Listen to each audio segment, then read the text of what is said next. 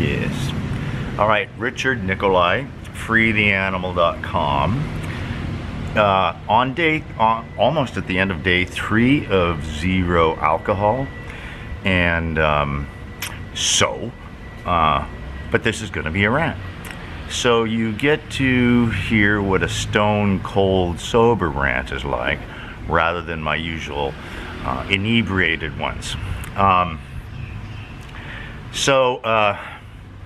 This is a video about a guy named William J. Beck III, also known as Billy Beck. Now, a lot of you won't recognize that. He's a guy I've known since 1992, so we're talking 30 years. And he was a popular blogger back in the blogging days. In fact, it was one of the reasons I started blogging. He was, and he had a lot of good connections and so on.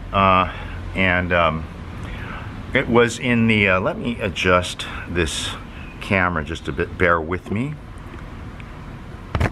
Just set it up here at the yeah, that's better. Yeah, then I can like kind of go down like this. All right, so but I had known him previously on a thing called Usenet, and I was like, hey, this guy's cool, I like him. So and we had, you know, corresponded time to time a lot, and I even met him in person twice, both times in San Francisco when he was out doing gigs for Peebo. He does the lighting for Peebo. I'm sure you recognize that name. A whole new world. Anyway, we ran into issues at a point, because when he went over to Facebook, he kind of dropped his blog and he went to Facebook exclusively. So in about 2012, my dad came back from Germany, and he had this kind of German-made spirit. Turned out to be like Everclear. I mean, almost pure alcohol. And I use alcohol because I know my dosage, right? So I overdid it on this one, and I went into a post, and I shit all over one of his fans. Perry was his name, and Beck says, you know, he didn't deserve that, blah blah blah blah, and he blocked me. And I stayed blocked until like 2015, and then he blocked me again, and we've had no communication in 7 years. Anyway, so that's the brief on it. So, and then I'll do added things at the end. So, the other thing is that somehow I had a comment notification to my email turned off on YouTube. And I was like, and so today I was just looking at comments, and I see, oh, there's a, you know, waiting approval tab, and I'm like, oh, and I click that. It's pages and pages of comments going back a long time to approve, and then there is one from yesterday. That's what's so serendipitous about this, and it's from Billy Beck.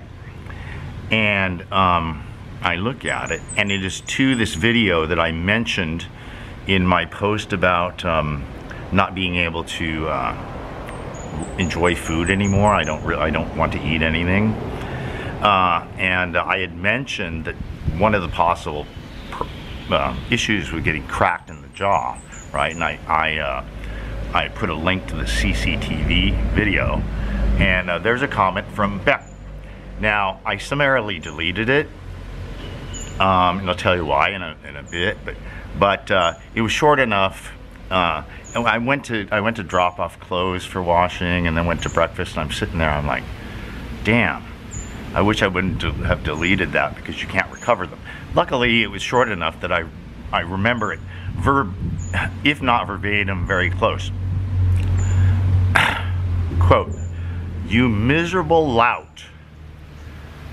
That's the most unsurprising thing I've ever seen." Paragraph. "My deceased father laughs in his grave at you." Paragraph. "This is the last you will ever get from me, ever." Close quote. All right, just unpack that a little bit. And rant. All right. "You miserable lout." Well, you miserable pothead. I use I saw you with my own eyes in your hotel room in the Marriott smoke up before going right down to work to set up lighting on Peebo's stage. Now, in what world is that appropriate for a working man? Go into work stoned? Really? I've never gone to work drunk. I've never drank on the job. The worst you could say about me is I've been slightly hungover a time or two. And I use alcohol because I know the dose. I explained to you in your hotel room when you offered it to me that I don't much care for it anymore. And one of the reasons why is that when I was smoking it back in college and it was very reliable. I knew what I was getting. I knew what one little bong hit, a small bowl bong hit would do to me, right? And I could function perfectly fine, right? But now it's with all the miracle marijuana and then all the breeding and stuff, you never know what you get. You know, one time it'll be fine, you know, and I'll have a toke now and then, right? 2-3 times a year, really. And sometimes it's fine, and sometimes it's like, holy fuck, and I'm completely useless, out of my head for 3 hours, 4 hours. So that's why I don't do it. I don't like it. Plus, I don't really like my thoughts when I'm stoned. I like my thoughts when I'm drunk. And so there's that. So you're a pothead, Beck. Fuck off. All right. That's the least unsurprising. Oh, you know, that's the least unsurprising thing I've ever seen. And also on the loud thing, you know, what you think of me is none of my business. Quote, what you think of me is none of my business. Billy Beck, years ago. Look, I took that to heart better than you ever did. And I've seen it so many times. So often you don't really argue anything. You just insult people. Tell them what you think of them. Like they should fucking care. You hypocrite. You duplicitous hypocrite. My father's laughing at you in his grave. No, he's not. And if he was here as a military man, he would understand the particulars. You're a long-haired pothead, never suitable material for the military. And I could go on and on about your love of the military when you're the most unsuitable person for a job like that. And you know who I am, a former military officer of 8 years. Navy, U.S. Navy. Fuckhead. Fuck off, Beck. And in fact, if your dad was here and saw you say that, take glee over what happened, he'd slap your face, maybe, or he'd rebuke you. And then the final thing is the choice thing. I mean, it's hilarious. Right. So, this is the last you'll hear from me ever. Oh my God. You know, my ex-wife was, you know, almost 20 years, was a school teacher, 35 years, mostly 5th grade, and she used to tell me, you know, boys are so much easier than girls, because girls or boys, you know, have an altercation, and, you know, there may be fisticuffs or wrestling around, or, words, but usually within a few hours or days, they're, buddies, right? Girls, they hold it for months and months and months and months and never let it in and talk behind each other's back and criticize and typical chick behavior, right? So here you have first Billy saying, my dad laughs at you. Well, the story behind that is it when that first time when he banned me, because I couldn't reply, so I emailed him the next day and I said, you know what, I was drunk, I shouldn't have said it, I'd like to apologize to Perry for it, and etc., etc., etc., right? I got basically a fuck off back from him. I don't know the exact words, but so that's when I popped off about his dad. I don't know what I said about that, but it wasn't nice, and I shouldn't have, but I did. But it was fucking 12 years ago. Beck, you're a fucking schoolgirl. You're a fucking schoolgirl, man. You hold a grudge that long? 10 years? What a beta boy little simp you are. And then, to follow that up with, this is the last you'll ever get from me, ever. I mean, this is like a chick telling me, you're never gonna see me again, right? So he's such chick behavior, but it goes hand in hand. See, one thing I noted, if you check on my blog, freetheanimal.com, and search Billy Beck, you'll see dozens and dozens and dozens and dozens of posts. So, because back in the day, I was in this whole philosophical arena where you go around and morally and ethically condemn everybody else by the book of Ayn Rand.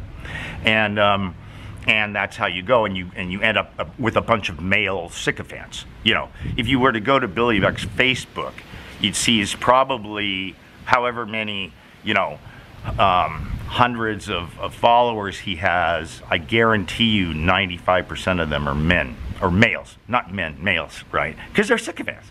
They hang on Billy's every word, right? And he likes that. He, what else?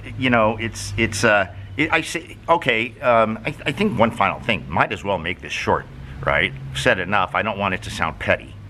For years and years, I've seen him, so he espouses all these principles and no initiation of force and all of these libertarian / anarchist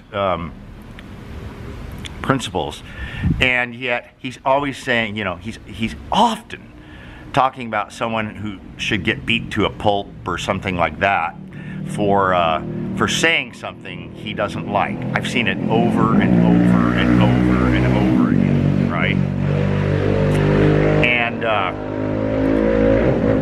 so,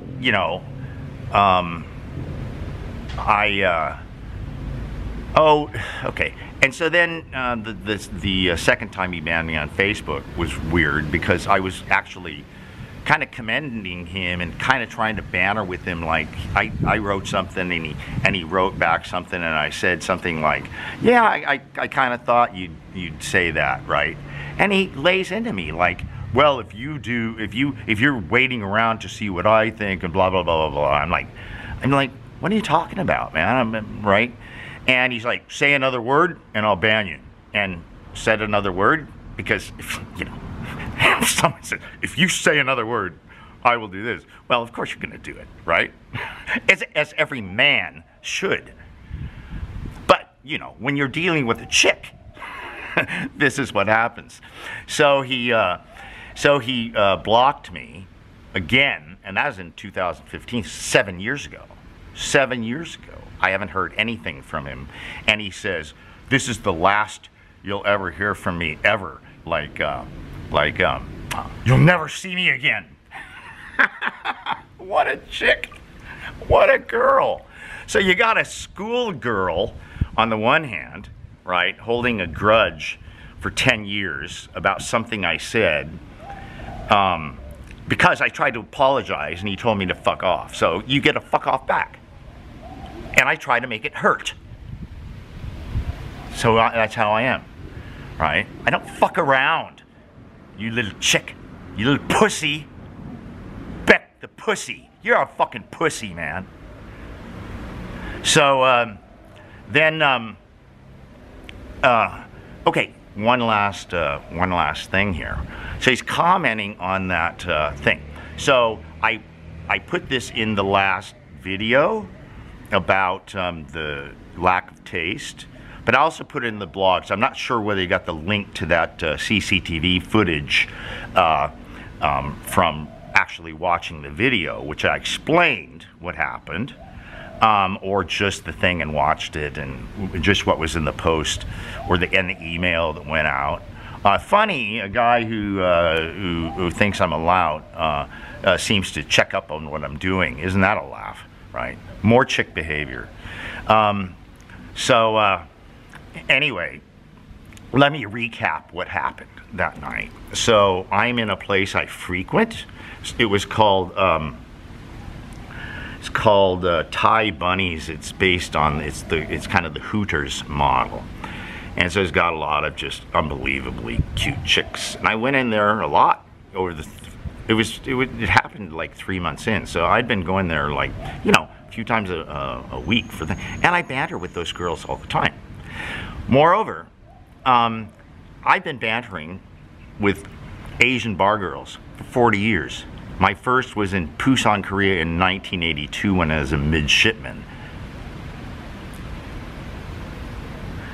I know what I'm doing. I've never had an altercation. It's always banter. They get it all the time. They know how to deal with it, right? So these two, who aren't even party to the conversation, as I'm leaving already, come over and say, I think you should leave.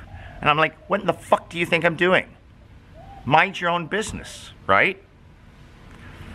And so I actually roll my bike down, ready, and I'm waiting to get onto the road, and they come down to me, right? I did not say a cross word to them, right? They weren't parties to the conversation. It was none of their business whatsoever, right? But they're like these woke 20-somethings, right? I'm 60 years old. I'm sitting on a motorcycle with my hands on the handlebars. On the handlebars. Beck has no idea the context. He has no idea what was said. I was trying to explain to them that I banter with Thai girls, who work in bars for the explicit purpose of serving drinks and bantering with customers. I mean, this is hilarious, right? And all of a sudden, you can see it in the video. I'll link it in the description. It's a short CCTV video where they just absolutely knocked me out cold. Two trained boxers in their 20s to a 60-year-old man sitting on a motorcycle with both hands on the handlebars. And Beck thinks that's a laugh, and he thinks his dad, his military father, his retired military father, is a laugh? Well, I'm sorry. I'm sorry, Beck. Your dad would rebuke you if he knew the facts. And you should be fucking ashamed of yourself. That's puerile behavior. You're really laughing at that. But here's the end of the story, Beck. You think, oh, and this will be choice for you, right? This will be choice for you. What happened is within 1 week, the Thai police found them, and they got me $3,000 from them to me, and it was all done on the cop level on the street within 1 week. Swift justice. I accepted it. I accepted the $3,000, and they quickly left the country in shame once they learned that I was 60 years old. They had no idea. They thought I was like 40. I get that a lot. But here's the really ironic part about it, Beck, you fucking pussy, is that it was done in 1 week. There was no prosecutor. There was no state. The state versus these two guys. No. It was Richard Nikoley versus these two people. And the cops gave me justice. Right? What do you think about that, you stupid fuck? God. You're a stupid fuck, Beck. I'm glad you blocked me on Facebook. You're fucking pathetic. All right. Fuck off.